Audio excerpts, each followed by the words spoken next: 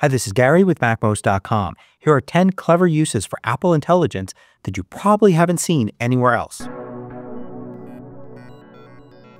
So at this point, plenty of people, including myself, have shown you how to do the basics with Apple Intelligence.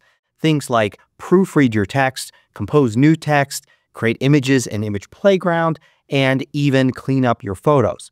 But there are a lot more uses for Apple Intelligence, and a lot of these involve Siri. So for instance, did you know that you can use Siri plus ChatGPT to summarize documents? These could be documents that you're working on in Pages, or it could be a PDF document you have open in Preview. For instance, here I've got a PDF document, and it's just open in the Preview app, and I'm going to use Siri and ask about this document.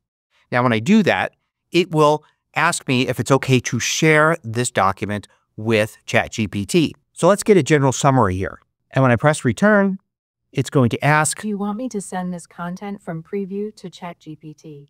And notice I have to choose screenshot or full content. Screenshot's only going to send what's visible on the screen. So in a case like this, you want to choose full content. It'll tell you the size here in case you're worried about upload size, and then you can send. And it's going to send it to ChatGPT, and you'll get a result. Now that's great, but what's more useful is to actually ask questions about what is here. So for instance, if you're looking for temperature information about the studio display, then you can just ask that. Do you want me to use ChatGPT to answer that?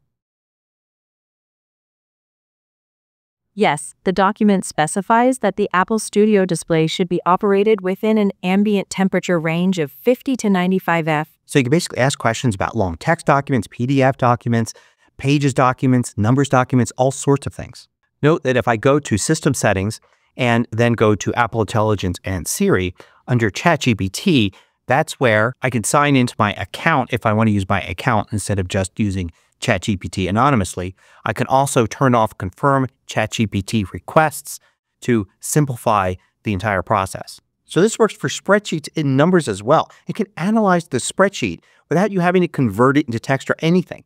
So for instance, I can ask it to summarize this table here. What is this table about? Do you want me to send this content from Numbers to ChatGPT? And I get a summary here. But you can also ask questions about the table. In this spreadsheet document, which fruit is the most popular? Do you want me to send this content from Numbers to ChatGPT? In the document, the fruit with the highest total sales is orange.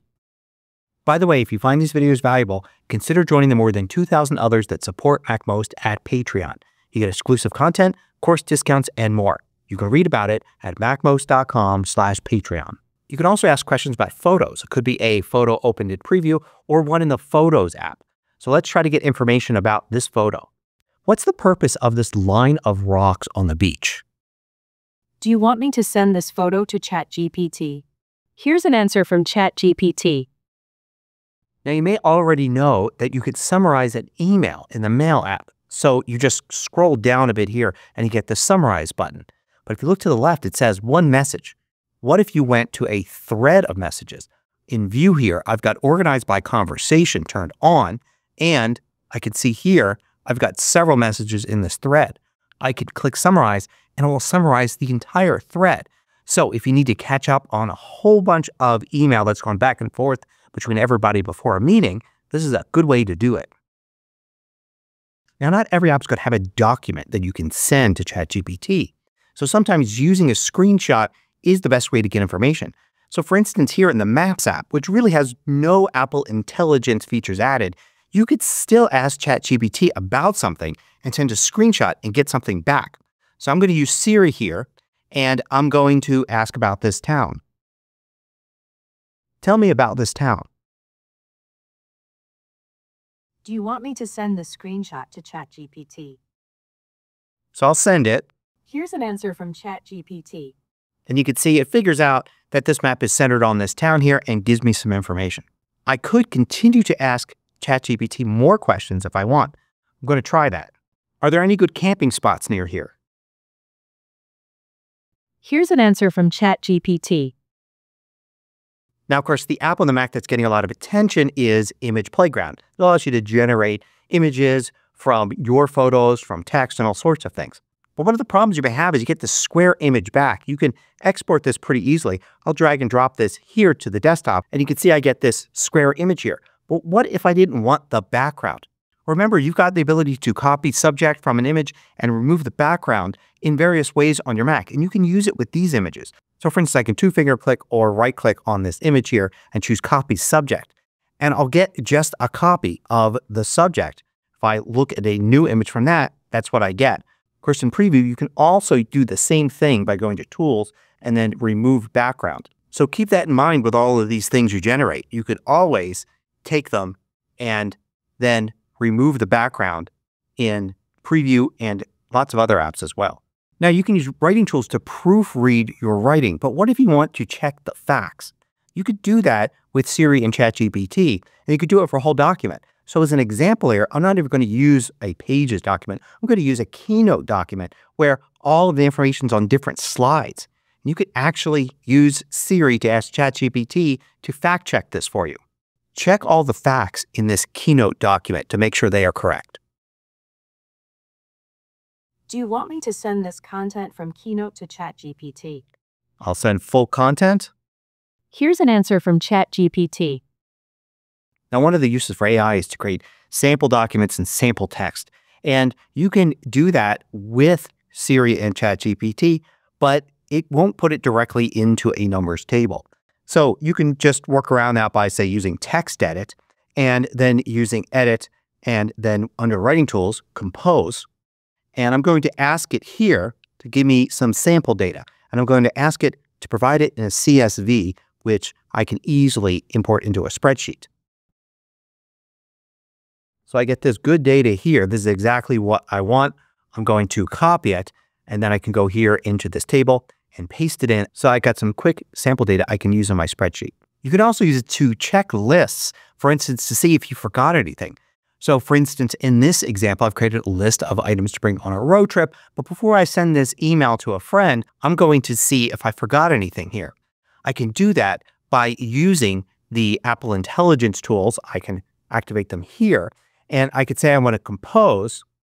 And notice one of the options here is to include all text. So I do want to include all of the text here because the question I'm going to ask is this. Now, because I have include all text, it should realize that this is a list of things to bring on a road trip. It should see what I've already got and suggest some more.